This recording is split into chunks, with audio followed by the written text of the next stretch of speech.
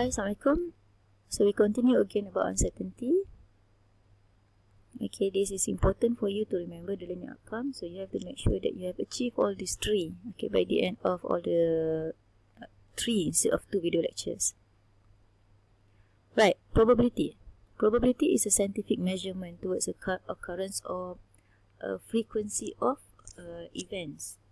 Okay, so we will say probability of X. Okay, so the likelihood of an event Xi to occur. Okay, usually it's based on experiment, okay, or based on our observation. Okay, and the subjective probability is based on expert assessment. So subjective probability is given by the expert. They will say that, okay, 80% confidence, okay, or 80% value of the certain knowledge before we can go to the second part of the process or the conclusion. Okay, so how to represent a probability? Okay, this is a type of sample space, okay, or the candidate event that could occur. Okay, we have a collection here.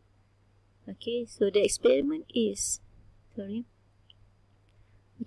experiment is to throw 2 coins, right? You have 2 coins, 2 shillings. Okay, throw this. Okay, so what are the possibility of the result that we could get? Okay, we could get tail and tail.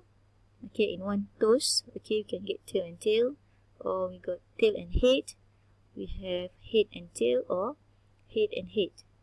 This can also be represented with a Venn diagram.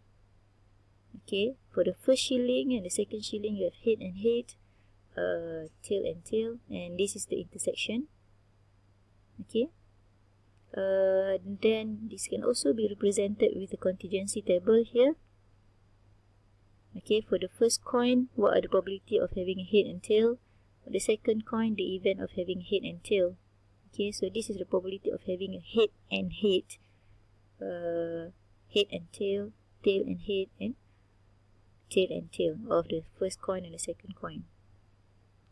Okay, using a contingency table, you can also straight away get the total value of those probability. And the fourth representation to show what all the events that we can get is by using a tree diagram or tree structure. Okay, so on the first coin, okay, we will get head and tail, and for the second coin, we might get head and tail as well. Okay, so we have head and head, okay, or head and tail and head, or tail and tail. Right? Okay, so there are formula to calculate this probability. Okay, we have addition rule, multiplication rule, and also a complement rule. Okay, the condition for addition rule, they are not mutually exclusive events and mutually exclusive. For multiplication rule, the condition is if it's dependent or independent event, and also a complement rule. Okay, the first one, addition rule, not mutually exclusive event. So what is actually mutually exclusive? Okay, not mutually exclusive mean can occur at the same time. Okay, it's not exclusive. Okay, it's not special, so there can be an intersection. Okay, so A and B can occur at the same time. So probability of A and U. Okay, remember addition rules meaning that it's OR. Okay, so when it's OR, we just need to add. So that's what we call addition rule. Okay, not mutually exclusive, it can occur at the same time. It's not so exclusive, it's not so unique. So you can have an intersection there. Okay, you have A plus B, and there can be an intersection. So the formula for this is the probability of A or B is the probability of A plus the probability of B minus with the intersection, probability of A and B. So what are the examples of a not mutually exclusive? Okay, the probability of student A, for example, pass the exam but fail the course. Okay, is that logic? They are logic. I have few students before. They passed the exam because they did attend the final exam. but the final exam carries only 30 or 40% of the course structure. So this student never came to the class. Okay, they didn't do any of the quizzes or assignment. So the final result, pass the exam, say you have 28 over 30 or even 30 over 30 for the final exam, but for the whole course only 30 over 100. So you fail the course, right? Okay. Next, let's look at an example of not mutually exclusive using a contingency table. Okay, given event, okay, A and B, as well as event C and D. Okay, this is a condition where event A and C happen. This is event B and C happen. D and A happen. D and B happen. Okay, so probability of A and D is same with probability of D and A. It's the intersection. Okay, so you can represent, or you can say the other way around, A and B or B and A. Okay, so the probability of A, okay, is both A, regardless of with C or D. Okay, so it will be 4 over the total of the probability, okay, which is 10. Okay, probability of B is 1 at 3, that is 4 over 10. Probability of C is 4 at 1, okay, 5 over 10. Probability of D is 2 plus 3, that is 5 over 10. So probability of A and D is the intersection of A and D, which is 2 over 10. Probability of B and D is this one, 3 over 10. Okay, now I have told you to prepare a paper and pen, so please give me the answer, okay, for probability of A and C here, okay, as well as probability of B and C. Okay, please write the question please write the question, that is probability A and C, okay, probability B and C, as well as the answer. Okay, you can pause this video. I'll go straight to the next one. Okay, then how about the addition rule, that the OR? Okay, probability of A or D to happen, okay, is either A or D to happen. Okay, you cannot have this from the contingency table. Okay, so we use the rule just now, the addition rule. Okay, probability of A or D is equal to probability of A and the probability of D minus the intersection. Okay, so we have the probability of A here, that is 6 over 10. Probability of D, okay, that is 5 over 10. And probability of A and D, okay, which is this, okay, 2 over 10. Okay, do a direct mathematical calculation. You have 9 over 10. Okay, again, please answer this, okay, in the paper that you have prepared for.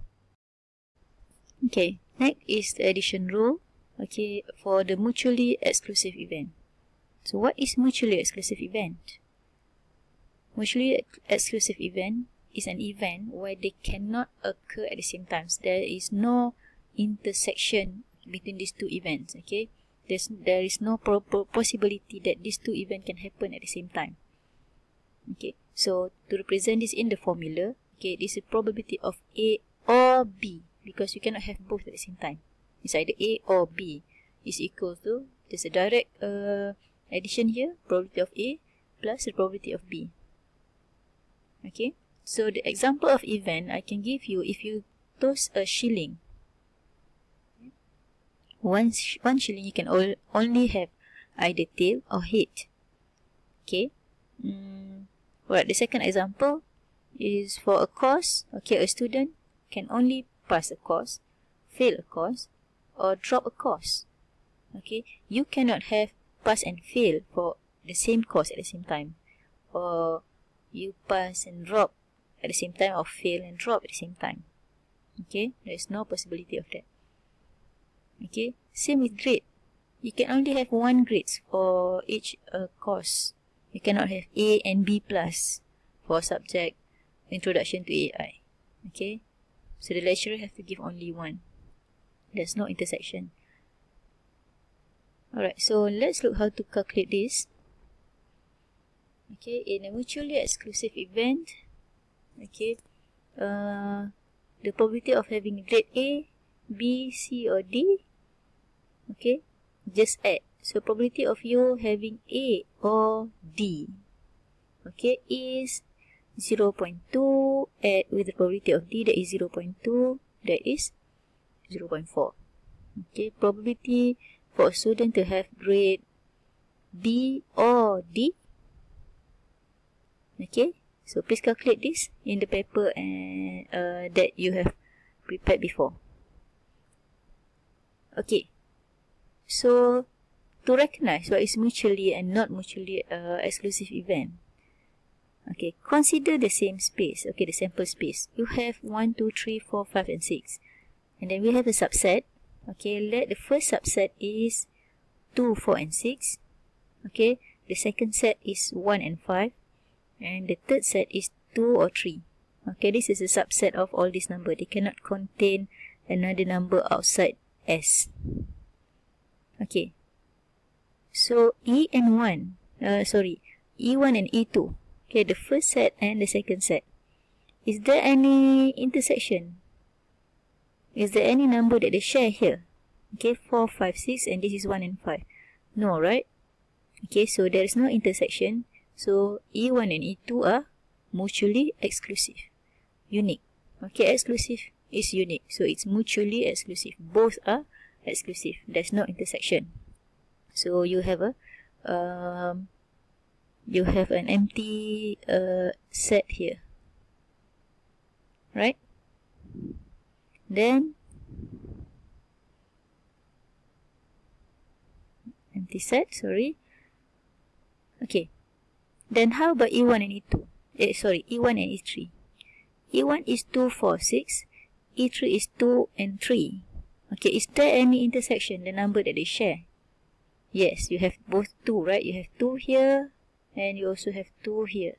So the intersection is 2. So that means E1 and E3 are not mutually exclusive. How about E2 and E3? E2, 1, 5. E3 is 2, 3. Correct. It is mutually exclusive. Okay, so thank you. I'm going to continue with the multiplication rule on the next video slide.